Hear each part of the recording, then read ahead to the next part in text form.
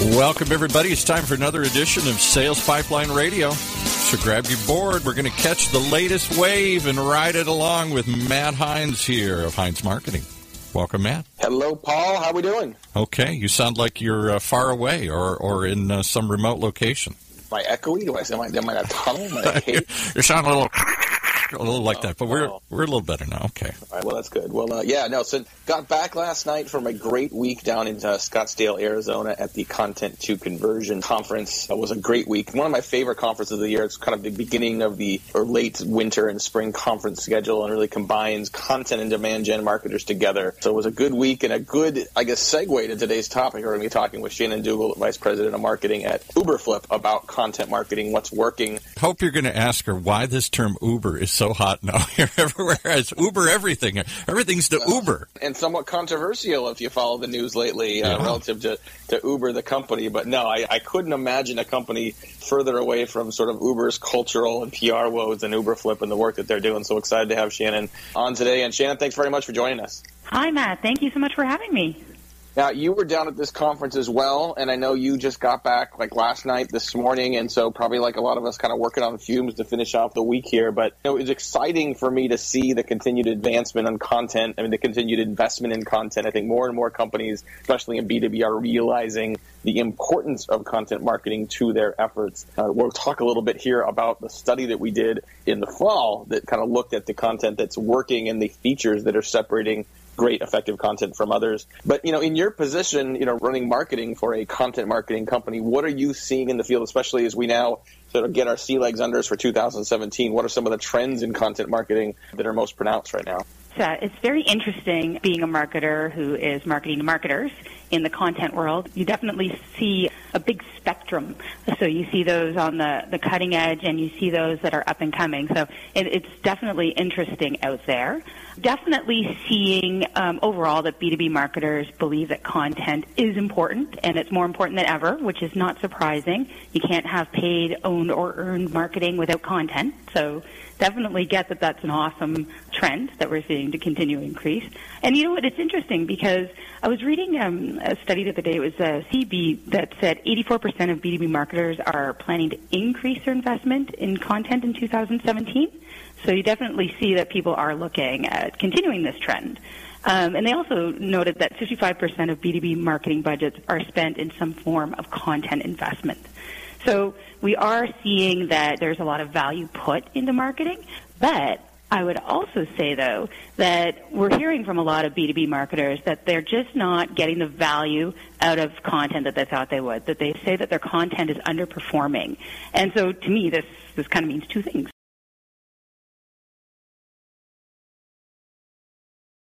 It either means that their content is not very good, or it means that the experience surrounding the really good content isn't performing to the way that the consumer of their content needs to perform. This morning on Sales Pipeline Radio with Shannon Dougall, who's the Vice President of Marketing at Uberflip.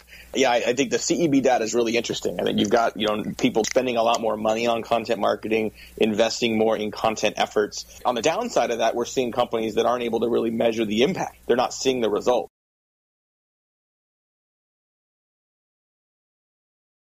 Some of that could be the measurement tools they do or don't have. Some of it could be that they're just producing more of the same content everyone else has. And, we did this study in the fall that really in part asked what helps effective content stand out. What were some of the features that you've seen? What are some of the elements of content that you're seeing across industries that is helping companies sort of not only gain attention, but really sort of drive the kind of education and engagement that companies are looking for? Yeah, you've touched on it right there. Speaking about engagement, for content to be successful, it definitely has to be engaging. And I think that there are a few elements to engagement that we need to think about. One is the type of medium. Different people like to consume their content in different ways. Some people like to read it. Some people like to listen to it. Some people like to interact with it.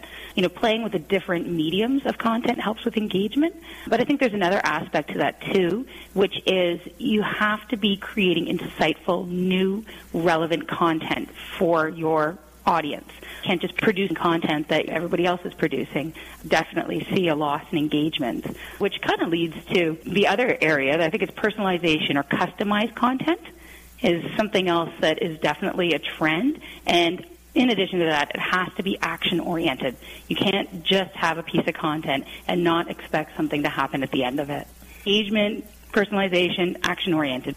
I think that's really important. These are not hard problems or not hard challenges for marketers to address. These seem pretty common sense, but it really does stand out. And that last one is really important, I think, for people to think about. We're not expecting top-of-funnel content in complex B2B environments to close deals. We're not expecting you to read a blog post and buy necessarily right away. So talk a little bit about what does next step mean? If you've got someone at the beginning of a buying journey, at the top sort of a buying stage, what's some examples of next steps? There's a few things that I think we need to think about then when we're looking at that. So you get somebody in, they're interested in your top-of-funnel content, you're starting to educate them, you are now wooing them over with another piece of very relevant content. You understand their intent based on the actions that they've taken at the top of the funnel. And now you want to say, okay, let's get you into our database and make you a marketable future customer advocate instead of a buyer or prospect, because they're people, not just leads and numbers. We need to understand what it is that the consumer, individually, that consumer needs for the next stage of the buyer journey. Mapping out a buyer journey is so critical. They have different needs, different intents at every single stage of interaction they have with your organization, and the information requests are going to be very different. So I think first and foremost, understanding what their problems are, where they stand inside the buyer journey, and aligning your content to that. And then that is the best and most efficient way to get somebody to take action on your content. Let's talk a little bit about that content at the top of the funnel and the level of not just precision but discipline and patience required to make that work. And I specifically want to address some of the objections that I've heard from people relative to content marketing as the category has matured. Sometimes feel like they'd rather spend money on demand gen than on content. They're not convinced that measuring sort of attention and engagement is going to lead to a closed deal. And maybe, again, that's part of the reporting. I ask these questions mainly because I see these objections a lot from the marketplace, and yet there's ample evidence throughout the market. When there's an investment in content marketing, that is such a more efficient investment. That you get such a higher ROI over time from investing in the right type of content and engagement platforms and strategies, but that isn't an immediate return. When you guys see that in your pipeline, when you see that from your customers, how do you address that, and how are your customers then, even in their own environment, that maybe buy Uberflip and yet still are educating their executive teams on why this is important? What are the messages and angles that they're using there? Yeah, that's a great question, actually. I think that I was asked this the other day, C2C, actually. The question was, what do I value more? Do I value more in terms of engagement, or do I value more in terms of demand generation? I think the simple answer is you need both. You can't have one without the other. And I think that the beautiful thing is that we understand as smart marketers that you definitely need to have that engagement in order to educate the consumer of the content. You need to put the effort in to get your prospect or your future customer understanding that there's going to be value with your brand. So you do have to put that in place. But I'm starting to see that content marketers are connecting the content to lead to revenue attribution dots, which I think is amazing, because that's the best way to show your CEO or your board that investment in content actually has true revenue results. So historically, we were measured on engagement and sort of stopped there, considered more of a cost center. And of course, that is, like I said, very important. But being able to tie this to the impact on revenue, it gives content and the marketer themselves the muscle to prove the valuable element of marketing. I think it's interesting to sort of think about the evolution of that understanding inside organizations. And sometimes it's not just putting direct ROI on the content, but the marketing organization itself adopting that profit center mentality. Have you seen that as well with a lot of your client organizations when they adopt the executive dashboard as their own dashboard? Is there a greater level of patience that starts to exist? Do those organizations get more time to be able to prove this impact? Absolutely. Absolutely. Actually, I would say that, we're starting to see a trend as well that if you're doing your content marketing in general, but specifically content marketing right, that you can align your content across the entire revenue engine. So what I mean by that is you look at marketing and you look at sales and success. Every interaction that a prospect would have with your organization during the buying process, and this can have a significant impact on revenue. If you look at the content at the top of the funnel as an awareness stage, stage, you know that you need to scale that content throughout the entire buyer journey in order to recognize that impact. And I think that having buy-in at the top of the funnel, when you're producing content at the top of the funnel and you see the revenue impact that it has as it goes through, you can then start to attribute pipeline to the content. We actually, in our study, we did see that an increase in content investment has a positive impact on pipeline, and vice versa. A decrease in content investment has a negative impact. So it's just interesting to see. The differences are stark, right? And I think that enough companies that are investing in content marketing, we're starting to see this a little bit in sales enablement as well, where there's enough companies doing it, enough companies not doing it, where you can look at not only how they're executing on these strategies, but then you could look at what's the impact for the overall organization. And even without necessarily knowing, how much pipeline each individual blog post creates, because that's just kind of a ridiculous question in general, right. There's direct correlations, between all of this happening. Just spending time today on Sales Pipeline Radio talking to Shannon Dougall. She's the Vice President of Marketing at Uberflip, a fantastic, fast-growing company in the content marketing growth space. I want to ask you, before we have to head to break here, Shannon, the sometimes controversial question in terms of creating content. Should sales professionals be tasked with creating content for their organization? My opinion on this is that marketing should support sales needs in creating the content. So I love the idea, we're just talking about marketers owning the entire buyer journey as it relates to content. And if we do that right, then we can affect the entire revenue engine. And part of that is making sure that we're not working in silos in terms of our voice and message and brand that gets to that person who's going through the buying journey. So I think that the marketer can own the buyer journey in terms of content. They create content at the very beginning of the journey, and they can then support through sales enablement, create the right content for the consumer of that content during, the engagement stage all the way through to the consideration stage. Then there's that one consistent voice and experience that buyer has throughout the journey. And I think that it also alleviates the pressure that sales has in order to produce the content. They are building the relationships with sales, and if they have access to the right content, they can just grab that, share it with them, and it just makes seamless experience for the consumer of the content. We got to take a quick break, pay a few bills. We'll be right back in a couple of minutes with more with Shannon Dougall from Uberflip, talking about content marketing, a lot more about where we think this is going, how companies can stay ahead of the curve, how companies that feel like they're underinvesting can and should get started, and much more. We'll be right back. Sales Pipeline Radio.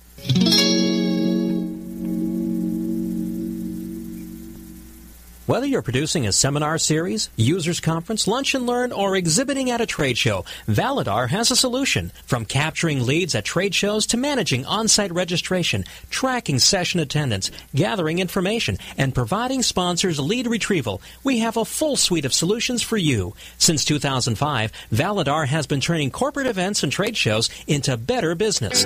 Call 888-784-2929 or visit us at validar.com. In a world where the speed of innovation and change in B2B marketing has never been greater, the only thing bigger is the need for clarity, for a blueprint, for a guide to what's really working and how to apply it specifically to increase sales pipeline growth, velocity, and conversion. That's what you'll find in the Modern Marketer's Field Guide. Download it free at HeinzMarketing.com. Okay, let's pick it back up with Matt and his guest. Thank you, Paul. Hey, Paul, I forgot to ask you, the weather situation is the drama of Sales Pipeline Radio so far this year. Paul, our producer, works out of Southern California, which, as many of you know, has been in a severe drought, and in the last month has been in the opposite situation. Yeah. How are we doing down there? Well, today the sun is out, the skies are clear and blue, and we're assuming that the worst is behind us, but you never know. One more storm could be right around the corner here. Well, I'll tell you, I will be down there a week from today for a short visit. So when I think of Southern California, when I think of flying into LAX, I do not want flooded runways. So if you can keep that stuff at bay for a little bit, that'd be fantastic. But, all right, we'll work on that. I appreciate that. We would not be the same Sales Pipe Radio without you, Paul. Thanks you for all the hard work you do. Thank you for everyone for joining us each week. We are live every week Thursday at 2:30 Eastern, 11:30 Pacific. You can also subscribe to Sales Pipeline Radio directly to your favorite podcast player. We're available at the iTunes Store and Google Play. And you can catch every episode of Sales Pipeline Radio. I believe we're somewhere around episode number 58. I look at some of my favorite podcasts, and they're somewhere in the mid-hundreds. They're just way, way ahead of us. But, better late than never. So every episode on demand at salespipelineradio.com. If you like our conversation today with Shannon Dougall talking about the future of content marketing and want to share that episode with your colleagues, with your friends, with your peers, you can catch that on the podcast, on the website. We'll have a breakdown and a transcripted version of this conversation on our blog at HeinzMarketing.com. So Shannon Dougall, Vice President of Marketing at Uberflip. For companies that had a content strategy, but it's been really more sort of random acts of content, right? They do a blog post here or there, and they occasionally might do a webinar. There's no cohesive strategy. Like, how do you get started with developing that? I think a lot of people may look at that like other initiatives. They're not doing sales enablement and others, and they get flustered and aren't really sure where to start. What's the roadmap to getting up to speed here? Great question. First of all, you need to look at what the objective is with your content strategy. Are you trying to influence revenue in the end? And if that's the case, what type of content do you need in order to do that, and how can you scale that content across the entire buyer journey? So I think there's the tip of the day is you can create content for the top of the funnel, especially insightful pieces. So let's just say you've recently done a webinar or created an ebook. I think from that content, you need to figure out how you can repurpose that content for later stages in the funnel. So I have an example. We created an ebook series, The 4 Pillars of Content Marketing. And we created, it was a bundled series of 4 ebooks, and we were interviewing and talking to experts in the marketing industry. And we now pull from that in order to provide some stats, and we pull that information and put it into our sales deck so that when one of our AEs is talking to somebody, they can say, oh, hey, look, here's an expert in the industry who's talking about this really relevant point. So I think because, we know that marketers are busier than ever.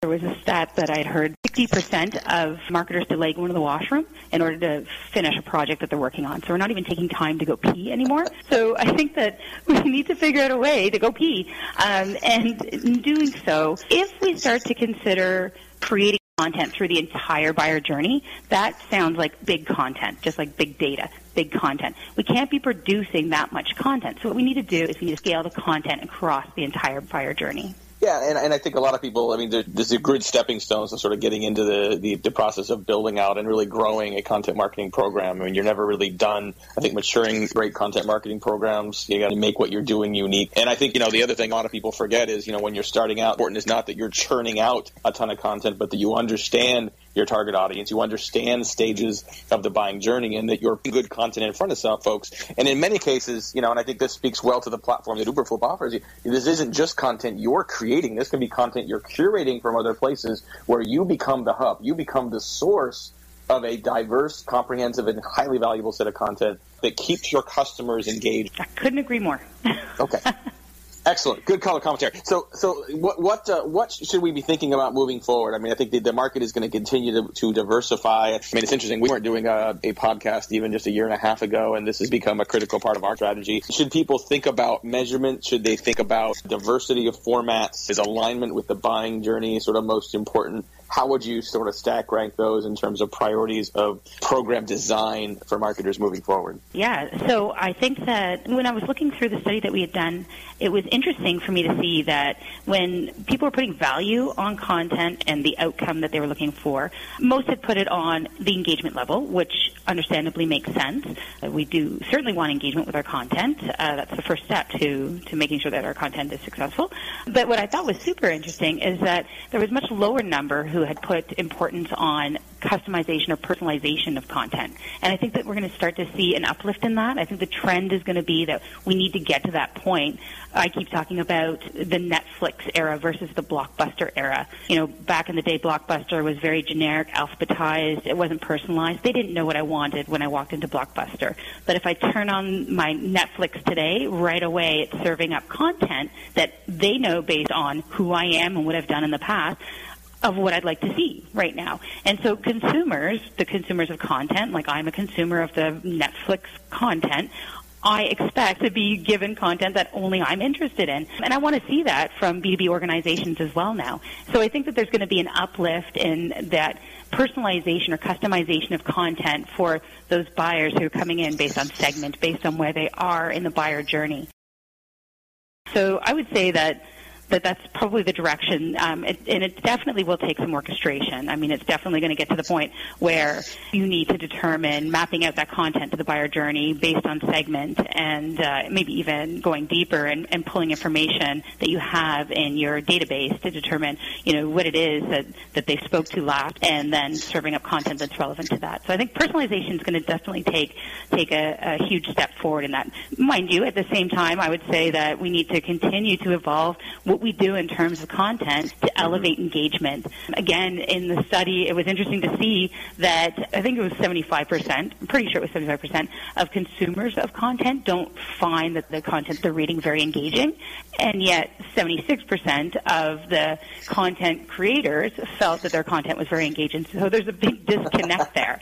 So I think, right? So we've referenced this research a couple times, and we've got a couple more minutes here as we wrap up with Shannon Dougall, Vice President of Marketing from Uberflip. If you go to uberflip.com and you go to the webinar page, you can see we called it Uncover the B2B Marketing Trends That Matter. You can see an on-demand video of that sort of summary of a lot of the research. Just really quickly as we wrap up, also, just I guess in 15, 20, 30 seconds, give people a sense for what is Grade My Stack? What offers that, and where can people find it? Oh, yeah, absolutely. So Grade My Stack, you can enter in whatever tools you're using in your stack, and it will produce a report that tells you how your stack stands up against what we think the best practices are. It identifies if there's any white space in your stack and recommendations for how you can create a solid stack. So grademystack.com. Yeah, guys, to catch that is www.grademystack.com. Definitely check that out. If you want to learn more about the Content Marketing Trends Research Report, go to Uberflip.com, find the webinar page. You'll find an on-demand version of that report as well. Want to thank very much our guest, our travel-weary guest, Shannon Dougall, Vice President of Marketing from Uberflip, for joining us today. If you want to catch a replay of this event and learn more, share this with your colleague. You can certainly find that on SalesPipelineRadio.com. We will be back again live next week, 2:30 Eastern, 11:30 Pacific, with more leaders in the sales and marketing space sharing what's working today and working tomorrow to help you close more deals between now and then. On behalf of my great producer, Paul, this is Matt Hines. Thanks for joining us on Sales Pipeline Radio. You've been listening to another episode of Sales Pipeline Radio with your host, Matt Hines of Hines Marketing, part of the Funnel radio channel for at-work listeners like you.